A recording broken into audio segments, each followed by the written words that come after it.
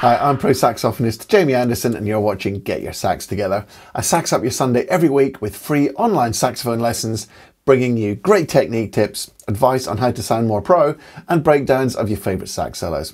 I can't believe I haven't done this song yet on this channel, as it's one of the most famous sax songs of all time, but today is finally here. My breakdown of Danny Flores' gritty tenor on Tequila by the Champs.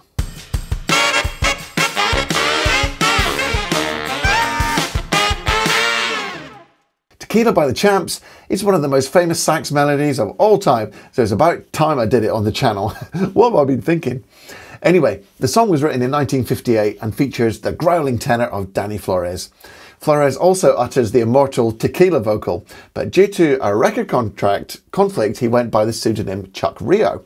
You can get your free PDF sheet music for Tequila by clicking the link in the description, and you'll find the notes for both alto and tenor in there.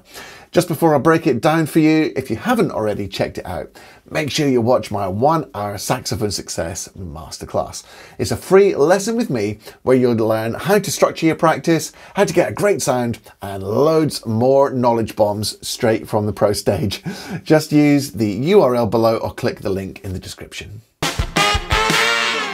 Just before I play the solo, if you want to learn how to do that growl that Flores uses in the melody, then check out the video linked above now, which will show you how to get that gruff sound. As usual, I've included the fingerings and note names for this song, so just slow it down to the speed you need as you learn it. In case you don't already know how to do it, here's how you slow down the playback on YouTube. If you're watching YouTube on your desktop computer, go to the settings cogwheel and then select playback speed, and then finally select the speed that you'd like to play it back. If you're on mobile, touch the screen, go to the 3 dots in the top right hand corner and then select playback speed, and again select the speed that you'd like to practice at.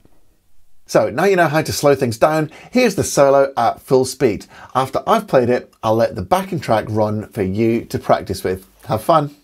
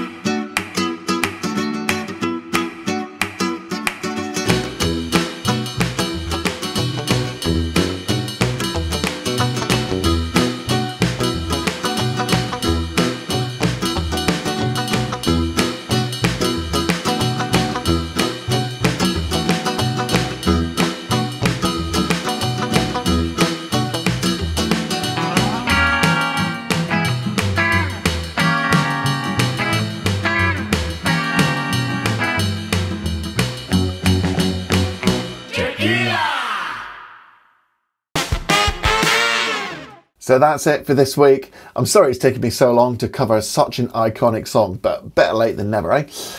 Hey, thank you so much if you bought me a coffee using the link in the description, and don't forget to check out that free 1-hour saxophone success masterclass. Until next week then, practice hard, practice smart, and enjoy your music. See you later, guys.